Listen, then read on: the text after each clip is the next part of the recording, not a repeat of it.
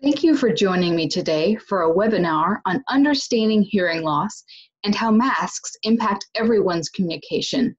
This topic is really important as we all collectively realize that wearing masks has several, unfortunately, negative impacts on the way that we're interacting with each other and the way that we're communicating. And if if a loved one or my patient has a hearing loss, the impact is twice as bad. So hopefully through this webinar, you'll learn more about the situation at hand, have a better understanding of the science behind the challenge, as well as gain some very practical strategies for improving our communications as we go forward. My name is Patricia Johnson. I'm an assistant clinical professor at UNC.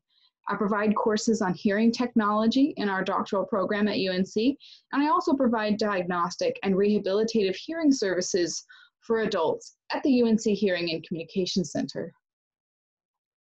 What is an audiologist? In case you're not familiar with this profession, it's a healthcare professional who evaluates, diagnoses, treats, and manages hearing loss and balance disorders for children and adults. The entry-level degree for an audiologist is a 4-year doctorate degree after undergraduate. And we work in all sorts of environments: hospital settings, schools, private practice clinics, and industry. And this image here is one of our doctoral students working with a child who's having their hearing tested via a game that they play together. This is where I work, the UNC Hearing and Communication Center. It is a faculty practice in the UNC School of Medicine. It's our primary training site for our students as they begin their clinical rotations, but we function as a fully self-supported nonprofit clinic, and we have quite an engagement with the community. Just some information there if you are interested in learning more about our practice. What comes to mind when you think of hearing loss? There's probably 2 things that you immediately think of. The first is advanced age, maybe a beloved grandmother, neighbor who is leaning in and saying, "Huh, what are you saying?" Who's having difficulty hearing. You may also immediately think about sign language, or someone who's part of the deaf community who uses American Sign Language as their primary form of communication. With sign language, it is very obvious that the person is part of the deaf community because it's a very visual language. What I want to use this opportunity is to say that you actually are probably unaware of how many people in your local community have a hearing loss. It impacts individuals of any age, not just the elderly, although there is a strong association between age and hearing loss. Many children are born with hearing loss. It's acquired from noise exposure, illnesses, medications.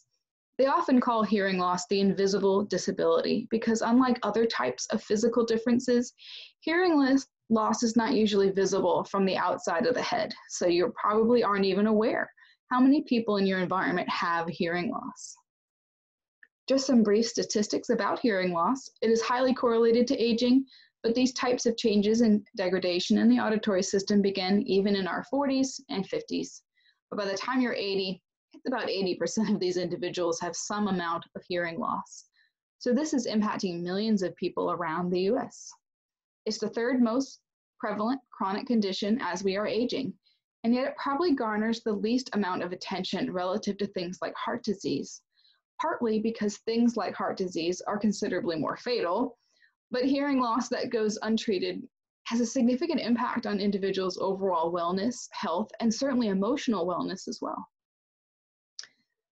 So let's go through a brief anatomy and physiology of the ear because it sets the stage to better understand hearing loss. What can go wrong in the anatomy to cause a hearing loss, which will further give us understanding as we talk about communication. So here's the auditory system. We have the outer ear, the part that you can see, the pinna, which funnels sound from the environment, which then travels down through the ear canal, assuming there's not a nice glob of earwax. There the sound will continue to travel down and eventually hit the eardrum, the tympanic membrane, which is actually several layers of taut skin that collects the sound further. And now it translated it from sound waves into mechanical energy. On the opposite side of the eardrum are these little tiny bones called the ossicles. They in turn rock back and forth on an axis. The very end of the little bones, the little stirrup, or what we call the stapes, is connected to the inner ear. That bony labyrinth, the snail shell section, is called the cochlea. It is filled with fluid and membranes and tiny hair cells that further transmit the sound through the auditory pathway. You can imagine these little hair cells like seaweed in the ocean, and as the fluid is displaced, as it moves back and forth, that sloshes around. The little hair cells also slosh back and forth. They get excited, they get stimulated, and they trigger the auditory nerve, which then carries the sound up to the brain, the auditory cortex. And it becomes infinitely more complicated once we think about how the brain decodes that sound. As you can see, it's very complex.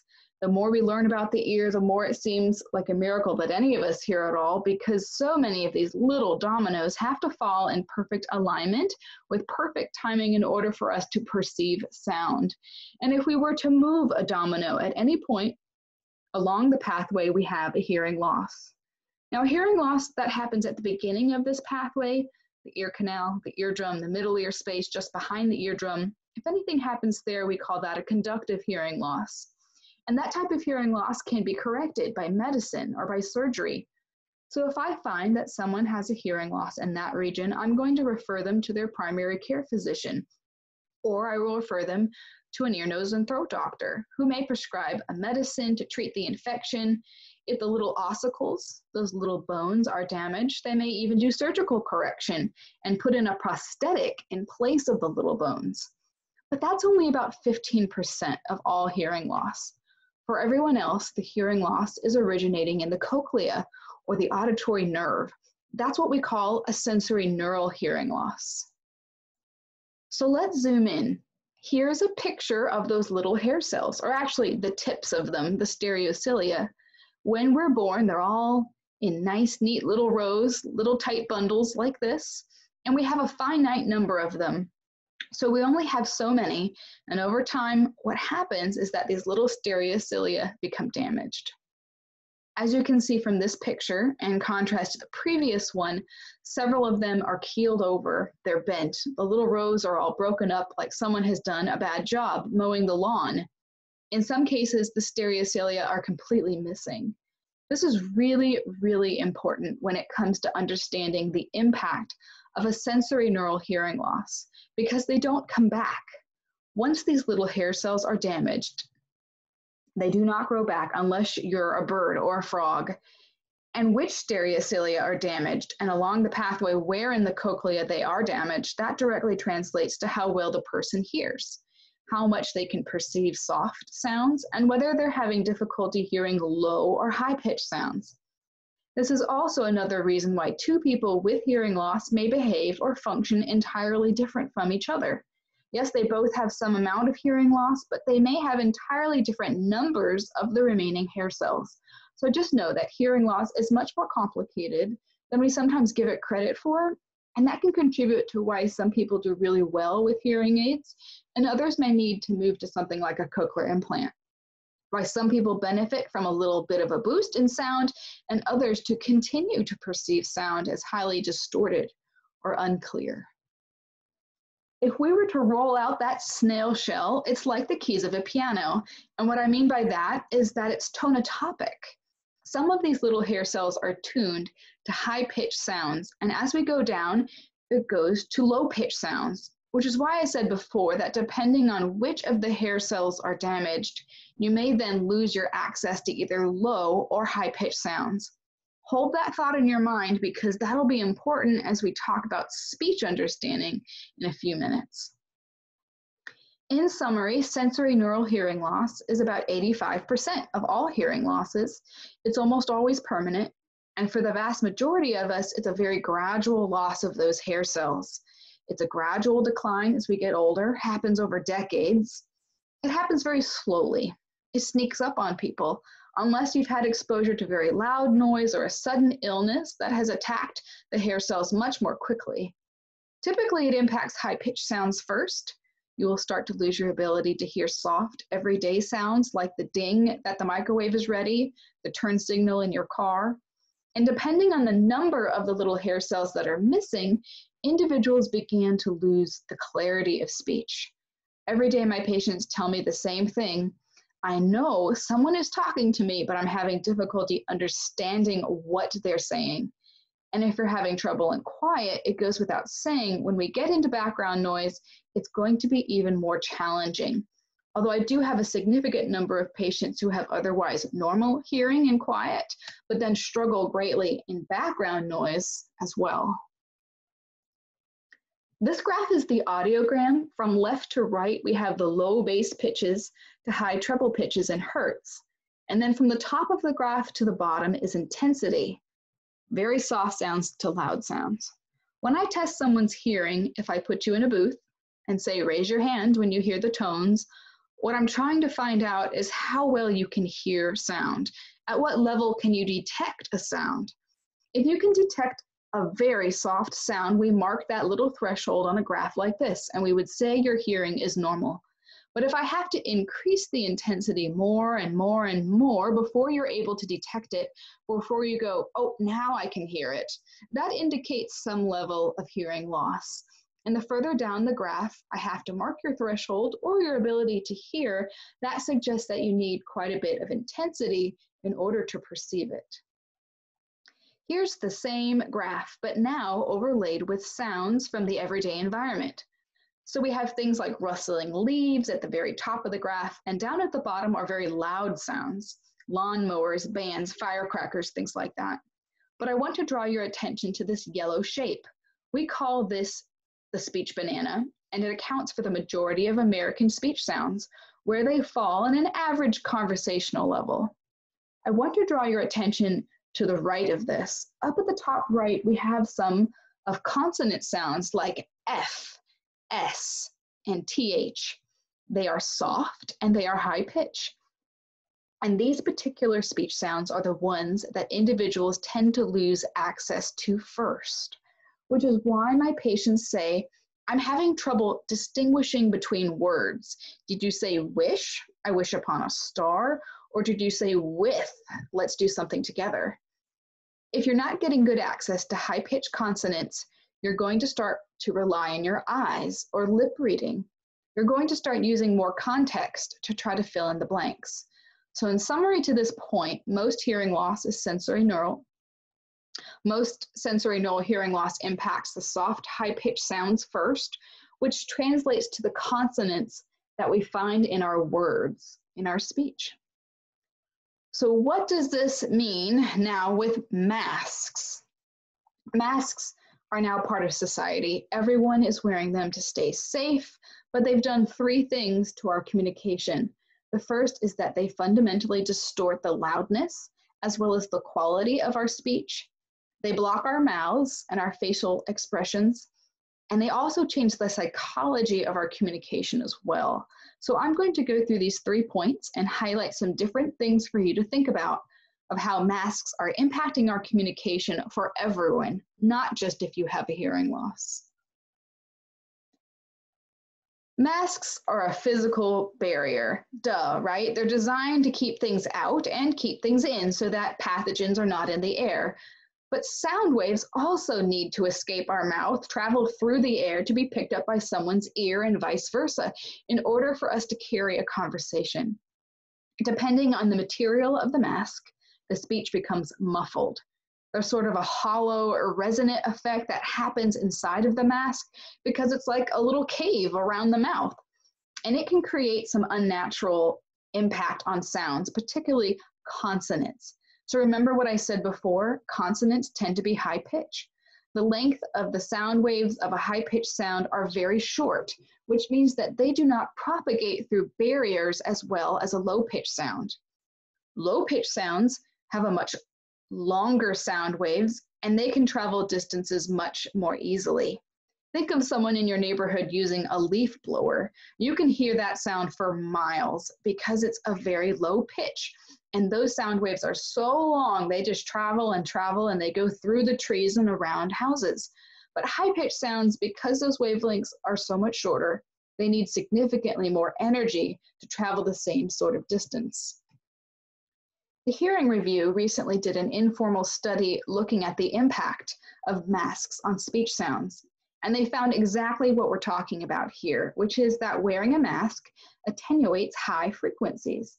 And the thicker the mask, particularly the N95 masks, the more it degrades the high frequencies by as much as 12 dB, which is actually a lot. Decibels, or the intensity measurement we use for sound, is logarithmic, so 12 dB is many, many times of impact. We also made the point to say that if someone has a hearing loss already, on top of this loss of high-pitched sounds, that it may make speech sounds, or particularly consonant sounds, near unintelligible for them. One thing I've started saying is that for all of us who are wearing masks, it basically has given us a mild high-frequency hearing loss because of this loss of those high-pitched consonants. And if I already had a hearing loss of any degree, this impacts it even greater.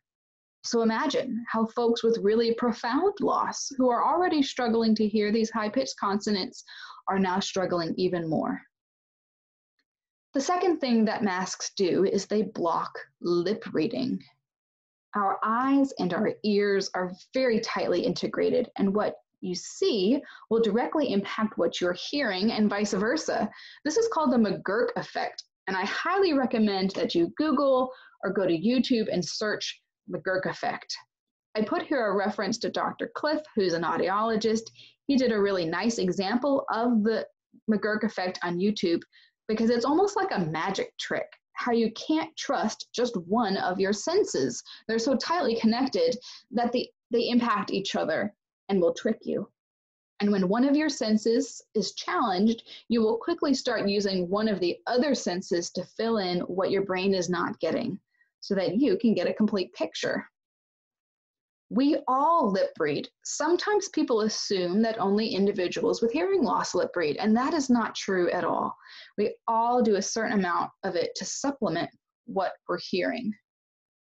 We do more of it when the listening environment is complex. If there's background noise, if the lighting is poor, if there's multiple people talking, and we do it because it helps. Visual cues significantly impact our ability to understand speech.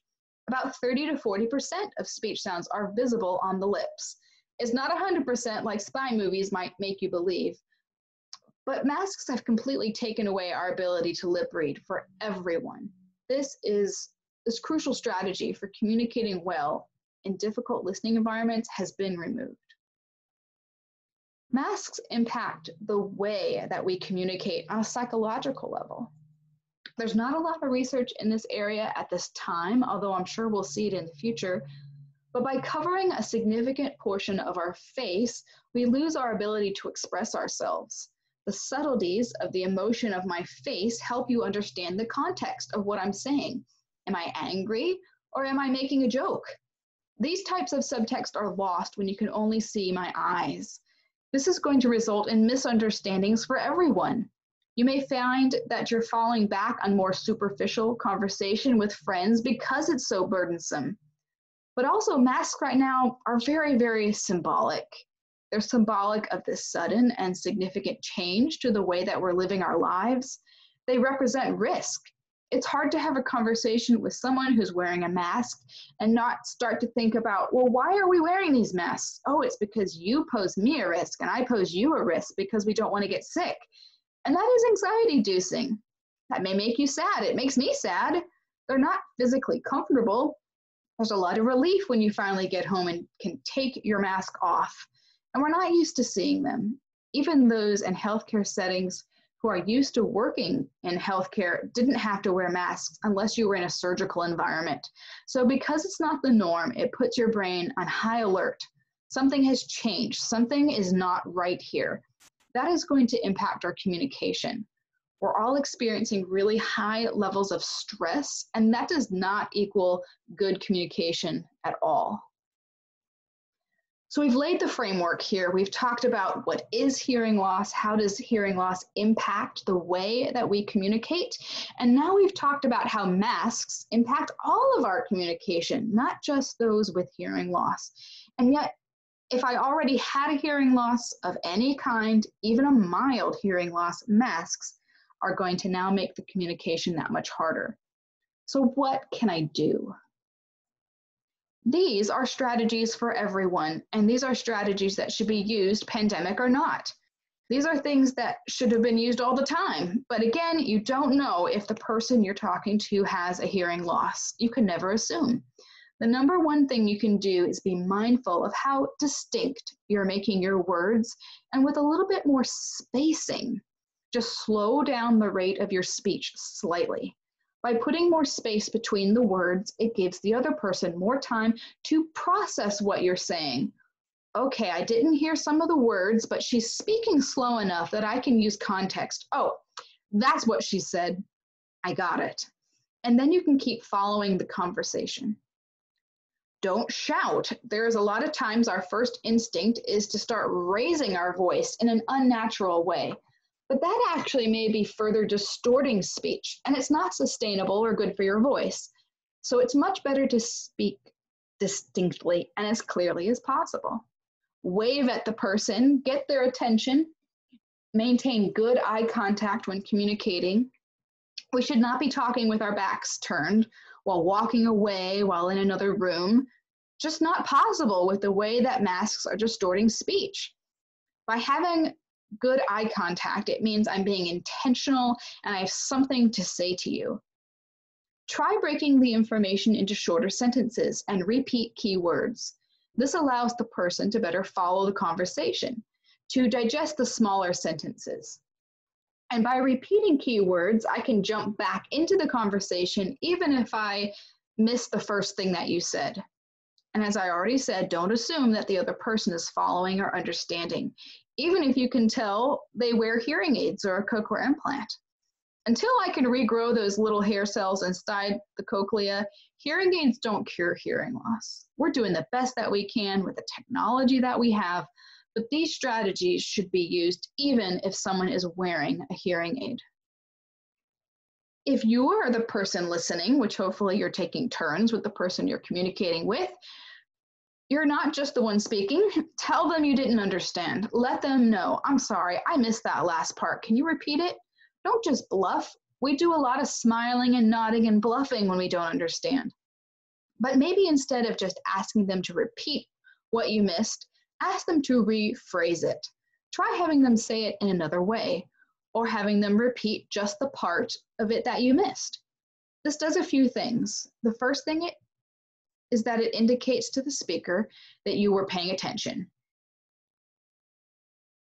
You might repeat back, I heard you say this, but what about that last part?